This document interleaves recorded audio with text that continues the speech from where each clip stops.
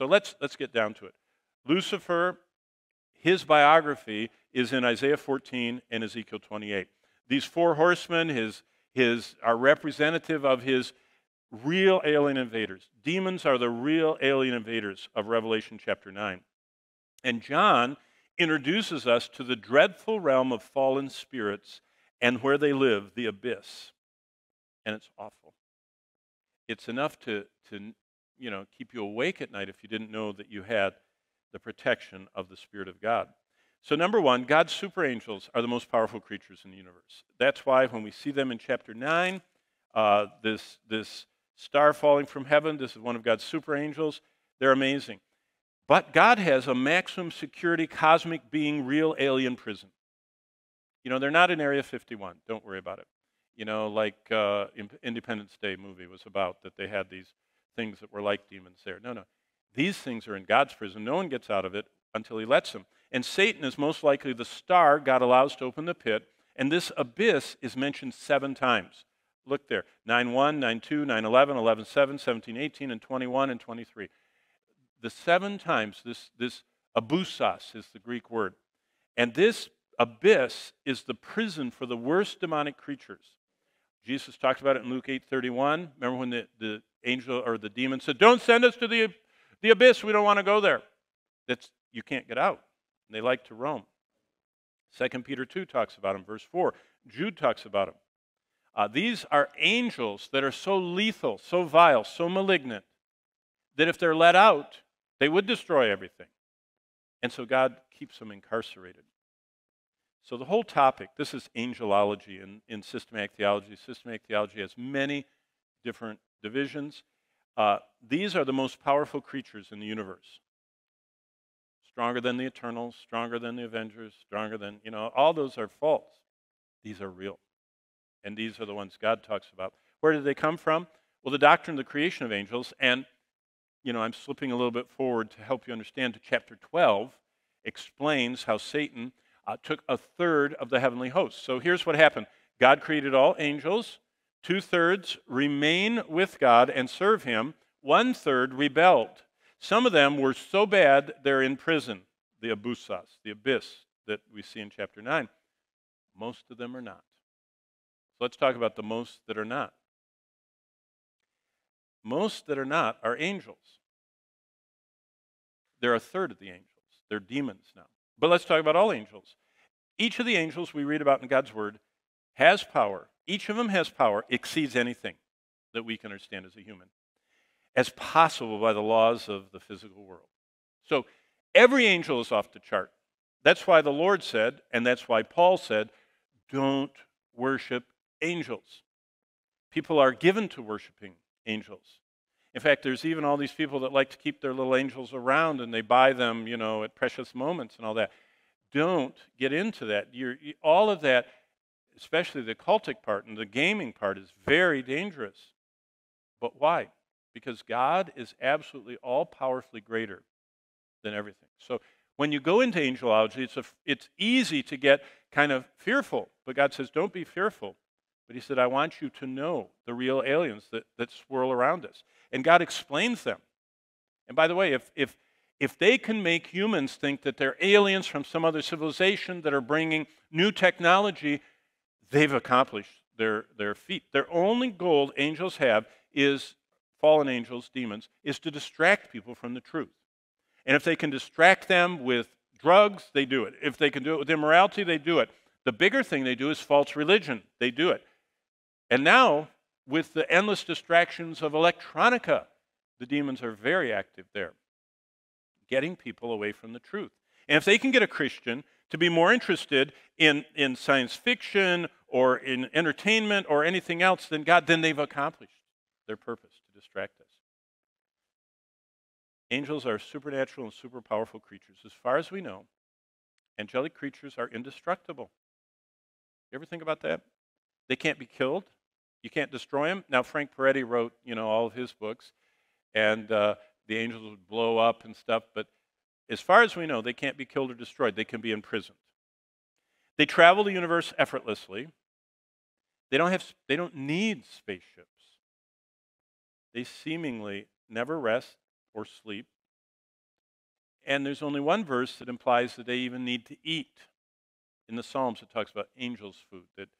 And we don't know if that implies that they eat something. But we do know that they're not self-sustaining.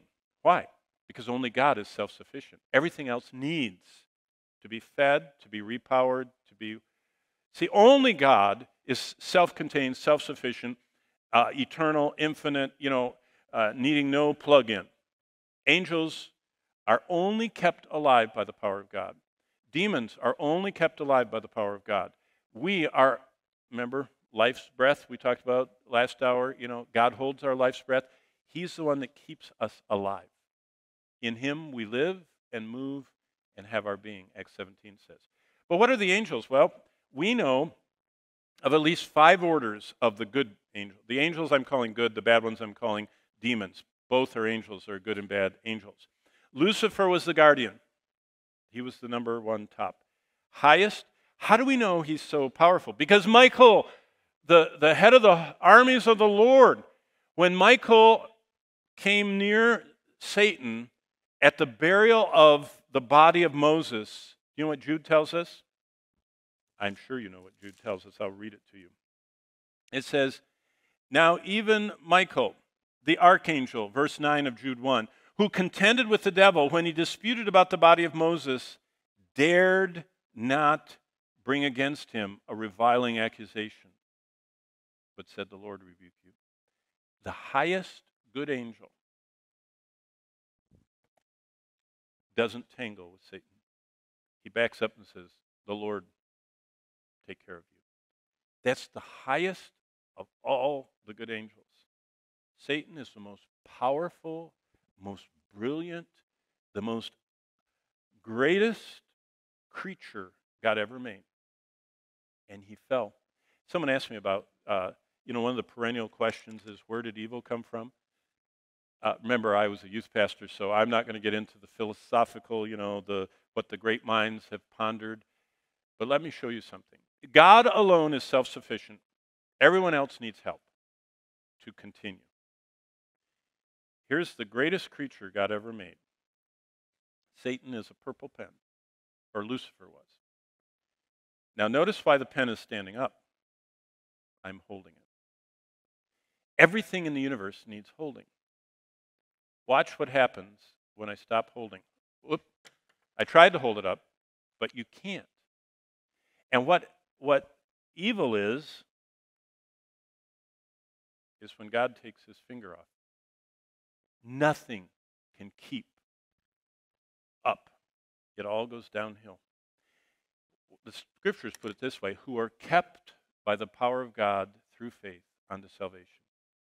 Those who never choose to let God hold them up just get further and further fallen from him. How did Satan fall? God temporarily took away the holding, and boom, he fell. That's what you read about. And if we were doing Isaiah 14, when I teach Isaiah, we go all through that in Ezekiel 28. But Lucifer was the guardian. He's called the covering cherub. Actually, I think of him as like any of you that are photographers, those big parabolic reflectors that you boof the light in and it diffuses it so you get a good picture, for the portrait mode or whatever. Satan was like his wings, because, he's was called the anointed covering cherub. He kind of was like a big reflector hood over the throne of God, reflecting the glory of God back on God. And he was up there with all that glory. And it says in Isaiah and Ezekiel, he thought in his heart, this is really nice. And one of the greatest proofs of inspiration is he doesn't say in Isaiah or Ezekiel, I'm going to be greater than God, because he knows he's a created thing. No one in their right mind knows they could be greater than God. What did he say? I will become like him. He started absorbing that glory. And that's the essence of pride. When we want to be like God, not in surrender to him, but kind of like, well, look at the spelling. Lucifer. Now spell pride. Pride. Then look at sin. I. You know what's the center of everything? I. And that's what happened with Lucifer, and he fell, but he still was number one. The cherubim are next. Lucifer was the highest cherubim, so we know what he looks like. I already told you that, 4 faces and covered with eyes. Then we have the archangels, like Michael and Gabriel. There are 2 that are mentioned. Then we have the seraphim. That's actually just a Hebrew word that means the burning ones. They're constantly burning. And they almost, in Isaiah, look interchangeable with the cherubim. Then we have all the normal angels, and there are lots of them. But on the bad side, there are at least 7 orders of bad. There are probably 7 of the good ones. They just, God is not telling us everything. He's only telling us what we need to know. There's the angel of light. That's the worst one. That's Satan. Then we're going to meet in just a moment. The number 1 general of Satan is called the destroyer. His name is Abaddon or Apollyon. That's why I tell young people, the gamers, I say, I wouldn't play a game that has the name of the very worst of all the demons out there, that's down in a pit somewhere that God lets out from time to time, because I wouldn't want to attract his attention. Of course, I wouldn't play anything. God says don't have anything to do with demons, so I wouldn't anyway, but I would especially avoid Abaddon, Apollyon, destroyer games. Then there are the horrible monsters of the destroyer that come out that we just saw. Then there are the doomed angels that not only are in the abyss, they have chains on them. Peter talks about them. It says they're in everlasting chains under darkness, awaiting the judgments of the last day. They are so malignant. They're the ones that caused the whole earth to get flooded, and they caused so much problem at the time of Noah that God just chained them up, and they're waiting for hell. Then we have in chapter 10 of Daniel the nation princes, the prince of Persia. Did you know Iran, that's the ancient name of Iran is Persia. Did you know that Iran has its own demon that's in charge?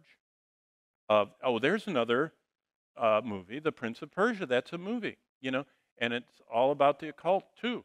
And so all of this stuff, truth seeps into, all of the media, and of course they distort it a little bit, but there's the Prince of Greece, there's the Prince of Persia. There are all these princes that are demons that control nations.